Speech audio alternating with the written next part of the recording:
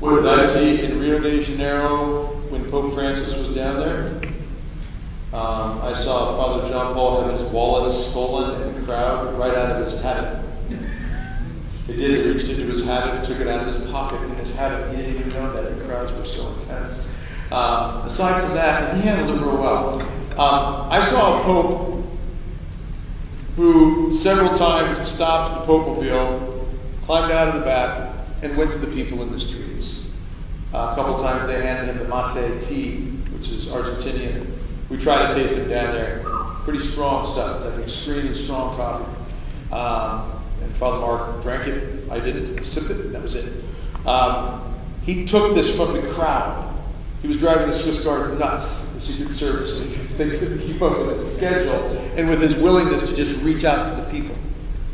I saw that and then heard him say, go into the streets, I want you to make a mess of things. And he did use the term, and that really shook some people up. But what he meant was shake up the world. I would rather have a church that's out there making some mistakes and getting bloodied a little bit rather than turning in on itself. So not only did he say it, I saw him really reach out and do it. And we were very moved being in the streets with him. He got within about 10 feet of us as he went by on 2 occasions and waved to us. And he specifically said, I like life on the rock. He did say that. It was kind of it was definitely that's yeah. I saw him say it and I saw him do it. That would be my answer. He says go into the streets and then he did it. And I think he's really setting a good tone for us right now. But my question is, I'm trying to struggle with that question of, do I go out or do I stay in the tight niche and just trying to survive? You know, I've got 3 little kids, and I'm worried about losing them. I'm one of 11, and most of my brothers and sisters, they're not just falling away from the church. They're about atheists. Right. I've seen this happen.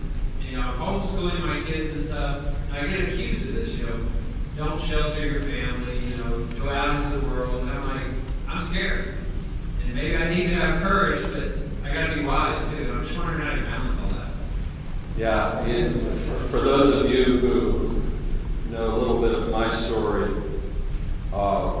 when I came home from Jimmy Swaggart Bible College to tell my family that I was about to become Catholic, I mean, all heaven broke loose. My brother thought I was demon possessed, you know, and friends wanted to cast demons out of me as well as family members. By the way, the one that wanted to cast demons out of me is now a Catholic priest. I just thought you might know.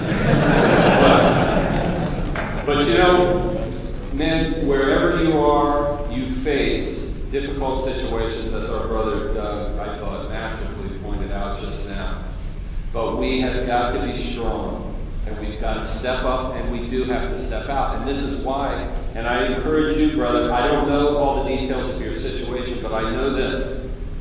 1 John 4:4 tells me, greater is he that is in me than he that is in the world. 1 Timothy chapter 1, verse 7, take this home with you. God has not given us a spirit of fear or timidity, timos in Greek, but of power, love, and a sound mind. Through the sacraments of initiation, we have received power from on high to be able to overcome. I think fear is from the enemy. The devil loves to tell you what you can't do. You can't reach that family member. You can't do that. And I'm going to tell you, brother, I felt that with my father. You imagine this. My father, a fighter from way back, broke his nose 7 times. My dad actually has a fake piece of cartilage here. It's not real. He had it replaced. He can take his nose and move it over like this. That's my dad. My dad's tough as nails. When we were kids, all Dad had to do is reach for his belt, and we were angels, you know. But my dad put his finger in my face, and after my mother converted and my brother Terry converted, he was angry. And he put his finger in my face, and he said, son, let me tell you something. I will never be Catholic. And I don't want that Catholic stuff in my house. Now, what do you do then? Right? Well, you know what we did? We stood our ground, we shared, and if Dad knew, if you say something against the Catholic faith, we're going to respond. And it took 5 years, but Dad became the most dramatic convert that I've ever seen in my life. He converted So why do I say this? Because, folks, we have got to take this beautiful image that we have from our Holy Father, get rid of the fear, and begin to step out. Do what Doug was talking about with St. Peter. Step out of the boat, and it is amazing when you just step out what God does. You will think you screwed up. I can't tell you how many times. People say, Tim, you brought your whole family to the faith. How did you do it? I say, I don't know, because I screwed up every way you can. But I love my family, and I stepped out, and God used even the errors. God will by His grace, overcome a multitude of errors if we're loving. So what we got to do, my brother, is just love them. And if you are loving them, it's going to be exactly what Doug talked about. Fire shut up in your bones. You just can't help it. You say it, and then God will bless it, and God will do the work. And it's such a wonderful thing when you see, because I look back at my brother, who's now Father Terry. I can't believe it. I used to call him Knucklehead. Now I got to call him Father Knucklehead. But we look back on what all happened, and both of us will say the same thing. It is pure grace. When we get a hold of that, it's not your ability, it's not my ability. You think you can come up with all sorts of things. I can't do this, I can't do this. But what we have to start doing is speaking what God says in Philippians 4:13. I can, right? I can do all things through Christ who strengthens me. I will step out in faith and in love, and I'll do my part. I'm going to study, I'm going to learn as best I can so that I can reach out well. But ultimately, we've just got to do it. Step out and watch the salvation of our God. Thank you. Great answer. Great answer. Brothers, we all love our priests. We know that they fight battles that we probably can't even imagine that they have to fight. But we tend to love them from a bit of a distance. Father, what can we do to support you and your brother priests? Good question. I gave a talk a while back on priesthood, and the title of it is The Priest is a Marked Man. And you got to understand what it's like to be a priest in this day and age. We had a professor in seminary who used to say that being a priest today is like trying to be a traffic cop at the Indianapolis 500. Right? The world tells us to get out of the way or get run over. The priest is a marked man, not just because of that indelible character on his soul by virtue of his reception of the sacrament of holy orders, but because the priest will always be the special target of the devil's malice. The priest is under tremendous temptation in this day and age. And you know, the best thing that you all can do for us is to pray for us. Pray for us. A kind word, a word of support goes a long way. Just know you're thinking of us and that you care about us. But the best thing you can do is to pray for us. Remember, always pray for your priests.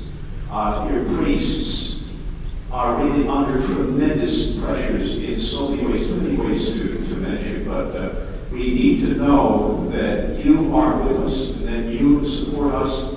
These guys are my heroes. And so when they see priests at dinner and they see Dad, oh my gosh, Superman, and look how he loves this priest and he looks up to, Dad looks up to, yeah. Invite your pastor over to the house, your associate pastor, priest friends. It's a wonderful thing for your children to see that, to get used to. And you know what, I would imagine, Father, a priest is not going to turn down a free meal either. I mean, I'm not sure about that. There may be a few who will, but I've never had one yet turn down a free meal at the house. And, you know, I think what you're doing there is you're showing support and love for the priest, and at the same time, you're instilling something deep in your children. And that starts to breed a love and perhaps gives birth to vocations in your young boy's life. I'll share this one little story. My son, Timmy, when he was not quite 3 years old, during Mass, my wife goes to daily mass sometimes at a Our Lady of the Rosary in San Diego. It's an old Italian parish. Priest is very, very reverent, very holy liturgy. And so my wife was praying, and usually Timmy would have his arms around her neck. And she's praying, it's the Sanctus, she's on her knees praying. And she didn't even realize it, but there's no little arms around her neck. And she happened to look at the road. Timmy had got out of the pew and walked right up in the sanctuary. And my wife sees Timmy's up there, and we're approaching now the words of institution, and Timmy's like this. Almost 3 years old. And my wife didn't know what to do. Father goes on with the Mass, of course, and then my wife kind of sheepishly, after the consecration, goes up and grabs him. And Father Louis said, look, I think we might have a vocation here. He's already trying to kind of celebrate with me. And you know what, though? It's just that I think part of that may well be that our kids just know priests. And they feel so, you know, Timmy absolutely loves Father Louis. This is one priest where he'll follow anywhere. But you know what, that comes, and it shocked us, Doug. You know, we're like, oh my gosh. And I could tell you more stories like that. But, you know, that, I do think, I saw as a Protestant much more camaraderie and love between the pastor and the congregation. Our pastor was part of our family when I was Protestant. And, you know, I think that's something good that I bring with me as a Catholic. I say, man, come on, Father, come on over to the house. And Ed was this guy, you know, as harmless as could be, you know, had this long ponytail. He'd walk up and he'd see priests different places. He'd go over and talk to them. And we're in the airport in Boston, I think, and getting ready to leave, and he went over and talked to this priest, and he just gave him a little card. Jesus, the sweetest name ever spoken. And it had our address on it. And then he said something to the priest and left, came back, we got a plane for the home. A few weeks later, I get a letter, and it's from the priest, and he says, I just want to tell you that I was having a difficult day. And this young man from your ministry came over and talked to me, gave me this card. He explained the card. And then he said to me, thank you for being a priest. He said, I cannot tell you what that did for me that day to have someone out of the blue thank me for being a priest. We talk about that when soldiers, you know, in their service to our country, especially in light of the war on terrorism. And we should be always thanking those who commit so much of their lives for our defense and our freedom, but also the spiritual defense and the spiritual freedoms that we have because of God working through the Son of Christ here, the person of Christ, the priest. So that's something that I've tried to do, is get into that habit of just remembering. Never forget it. These men make an amazing sacrifice. And as Father mentioned, they are armed. The devil does hate them. He knows their position. And so we must, on a natural level as well as a supernatural level, encourage and support. Don't ever be afraid to say to the priest, Father, thank you very much for being a priest. And without you, we don't have Eucharist. We don't have absolution. So, Father Casey, thank you for being a priest. Thank you.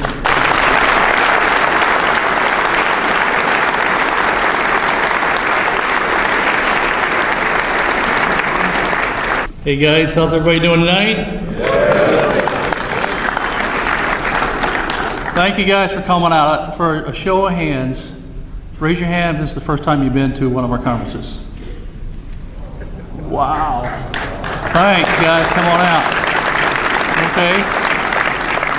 Let's see a show of hands again. Who just signed up for tonight and was thinking about tomorrow? Just a couple. Great, so we don't have that many registrations to worry about. But if you just came out tonight, did not register for tomorrow, you can go online and register, or you can go outside and see Mr. Bob standing right over there at the exit there. He's waving his hands, and he'll get you registered for tomorrow. Great things coming up for tomorrow, as you guys have kind of already heard a preview. I want to share something we did. Church, Christ Renews His Parish, probably 7 years ago, was asked by my priest 6 times. Well, actually, I was asked by friends before my priest asked me. 6 times, Joey, would you like to go to church? Oh, no, I'm busy, I can't go. I got something going on. Got out of that one. 2nd year, same thing. 3rd year, same thing. 4th year, same thing. 5th year, same thing. 6th year, still had an excuse. 7th year, up at my parish, St. Gabriel's, my priest asked me, he said, Joey, he goes, have you thought about going to church this weekend? I said, Father, I've been thinking about it for 6 years.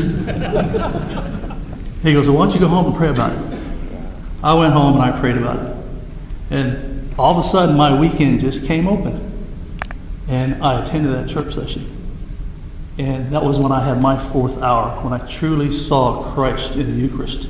I truly understood what that meant. Because I was a check-in, check-out, and I was a butt Catholic before that, would I follow the rules, but I wouldn't do this. And when I saw that, and I saw Christ there, I'm like, Lord, how could I not have seen that earlier? How could I not have known and seen that earlier? So that's when it happened to me. And I'm hoping this weekend, if you guys have not seen that, you will see that this weekend. And then you will give your life over to God. So for tomorrow, lots of things going on. We got the 3 speeches coming up. We got the adoration, the reconciliation. We got the lunch. When you get in tomorrow, you're going to come in. If you're already registered, still check in tomorrow. You're going to get a packet. If you haven't already got your t-shirt, you'll get your t-shirt. Pick that up. Inside your packet, there are going to be lots of things, and I'll cover some of that tomorrow about the contents of the packet. There's going to be a little 3x5 card in there, and on that card, we're going to ask you to do 2 things. One is put a question on one side of that card that you might want one of these gentlemen up here to ask. And number 2 is on the other side of that card is write down a special prayer for somebody in your life. And we're going to put all those up here. We're going to bless those, and then we'll pull some of those out for questions. And then all those prayers will be blessed at our Mass tomorrow. So think about something tonight. 1, to ask a question. 2, and just a prayer for somebody. So what do you guys think about tonight?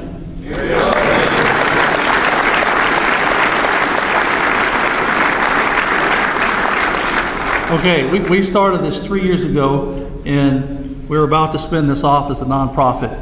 And of course, we need men like you who can step up and do like we've been trying to do to get men to step up and be a part of this. It's really energizing, and we really come to know your faith.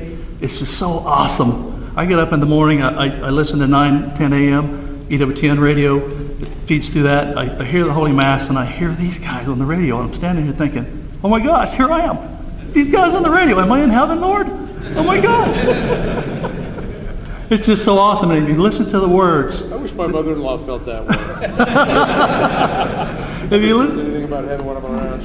If you listen to the words that's coming through that channel, it's awesome. I even get to the point where I've got my radio on in the bathroom when I'm shaving and showering. I flip it over to my Bluetooth and get it on my phone while I'm walking out the car. So when I get back to the car, I turn it back on the radio so I don't miss anything. Because the more you listen, the more you learn. The more you listen, the more you learn. And man, have I not learned a ton of stuff that I did not know, and I thought I was a Catholic. I'm like, oh my gosh, I did not really know that I was not truly Catholic. Because I didn't know these things, like, Lord, please forgive me. Go to confession, be forgiven for those things. So that's what I want to share with you guys. So hopefully tomorrow you guys come back, and I think we're going to hopefully have a couple more hundred people here. Because some people didn't register for tonight, they'll be out here tomorrow. We're going to have the registration in the morning at 7 o'clock. There's a little bit of a continental breakfast and coffee and stuff right in that little room where you got your hamburgers tonight. Go ahead and move out to the little corral area out there. Enjoy that. And when you hear the bells ring or hear people hollering, get everybody in here so we can get started. We got a pretty packed day tomorrow. We got to try to be on time, and want to share all this great knowledge and blessings that we have on the stage here, and the blessings that you guys are here with us. So thank you very much. If we could, we'll close in prayer. And Father, if I could ask you for a final blessing after this prayer.